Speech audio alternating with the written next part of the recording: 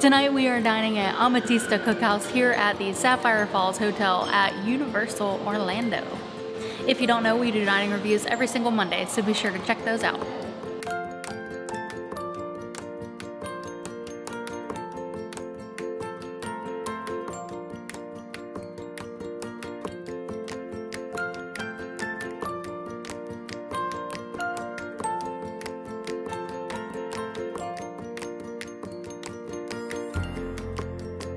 So as everybody knows, a restaurant is solely judged on whether or not its bread and butter is good and how spreadable the butter is. And I will tell you that here is a 5. So for a cocktail tonight, I chose to get the Smoke Show. This is a $15 cocktail. It is plantation dark rum, cinnamon, star anise syrup, Kahlua, and smoke. So it should hopefully have a smoky flavor. Unfortunately, they do not smoke it at the table. It's not too bad. I definitely don't really get that much of a smokiness in it. I think I would like it to have a little bit more smokiness and a little bit more cinnamon kind of heat bite to it as well. But overall, it's pretty good. It's definitely not super sweet and not on the more drier like bitter side either. So it's kind of like this nice perfect balance and I actually really enjoy it. For my drink tonight, I got the Sapphire Margarita. That's like their drink here because we are at Sapphire Falls. And it is Mi Campo Reposado Tequila, Cointreau, simple syrup, and lime. And it is a blue colored margarita.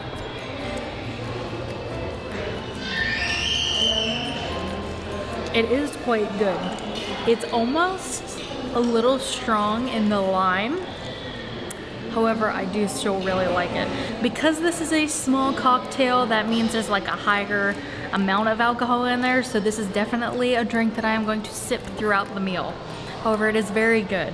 I did forget to ask them for no salt on the rim, so I am just gonna make sure that I drink it through a straw because I don't like that salt taste with my margaritas. For our appetizer tonight, we got the house-made empanadas. They come with roasted chicken and smoked Gouda cheese with corn and vegetables. You can also get black bean in there instead of the cheese. These are fantastic. If you don't know, an empanada is basically a deep fried piece of dough, really, and then whatever you want to put inside of it. And this is fantastic. It is fried perfectly. The chicken inside is nice and juicy, and then the sauce that comes on the side of it, it is fantastic. Okay, so for my entree tonight, I got the seafood paella. This is a $34 dish. The seafood paella is a authentic Caribbean casserole with chicken, chorizo, calamari, shrimp and mussels, bell peppers, olives, onions, peas, and rice. This is a nut-free, dairy-free, and gluten-free option here at Amatistas. Overall, I think the flavors in there were pretty good. The only thing that I would have to like kind of gripe or pick at was that the mussels seemed to be a little bit overdone along with the actual calamari, and it wasn't just the circular cuts of calamari, it was the full actual calamari, like little tentacles types of things. You saw Ethan try it, so let's try it. I'm scared. It seems like it'll be like gooey or squishy. It's not actually either of those.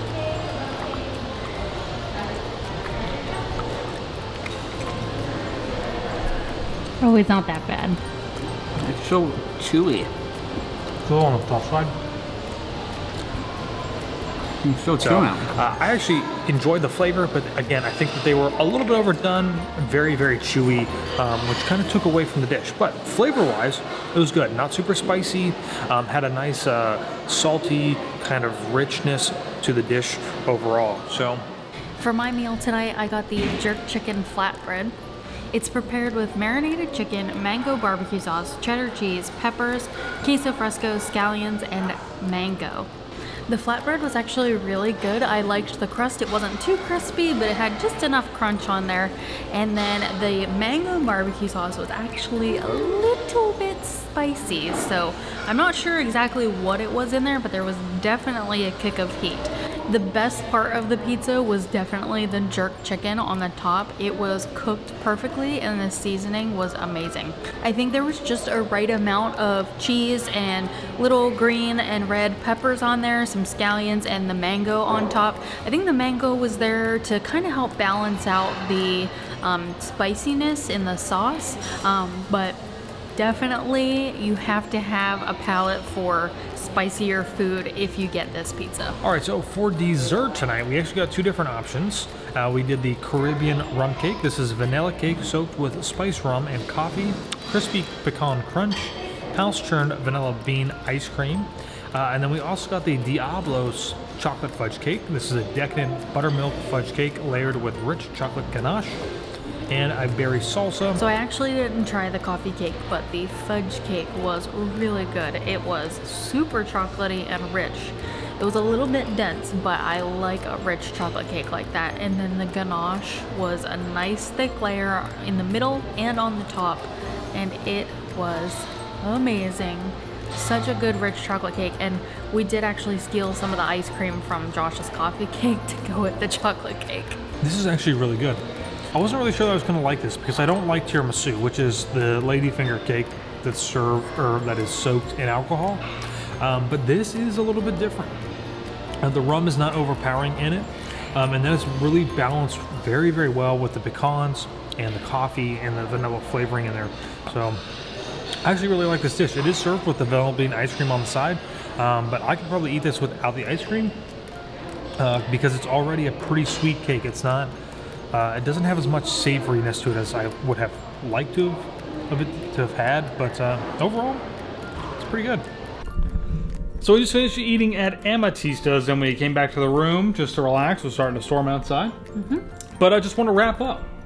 Yeah, so I think that it was overall a pretty good meal. Definitely, my entree anyway was more on the spicier side. So just keep that in mind that it is a little more unique dining. So you might need a palate for that sort of thing. Yeah. I would say that like I didn't really enjoy my dish all that much, but as I always say, remember that just because our experience may have not been the greatest doesn't mean that your experience would be the same. They have a very large menu. They do. They have a lot of burgers on there, some other flatbreads, some other main courses. So I think if we would have had the opportunity to try a lot more stuff with a little bit more variety, it might have been different. Yeah, I really did enjoy the empanadas though. I thought those were amazing. Yeah. And then the chocolate cake, I mean, you can't go wrong with that. Yeah, the empanadas were great. The cake, the dessert was pretty good. You know, all in all, the restaurant itself is a beautiful restaurant. Oh, it is. It's very huge. well lit. And I do like how they have the open kitchen area so you can watch them cook and stuff like that if you want to. But yeah. In total, the total cost for the meal, I think after tip was about $150. So that was for 3 people with 2 entrees. 2 appetizers, 3 entrees, 2 desserts, and we got 2 drinks. So we did get an annual pass holder discount, so, which was about 10%. Yeah, so if you are a Universal annual pass holder, you can get discounts at most of the restaurants here. Yeah. So let us know if you have ever dined at Amatista's over at Universal's Sapphire Falls.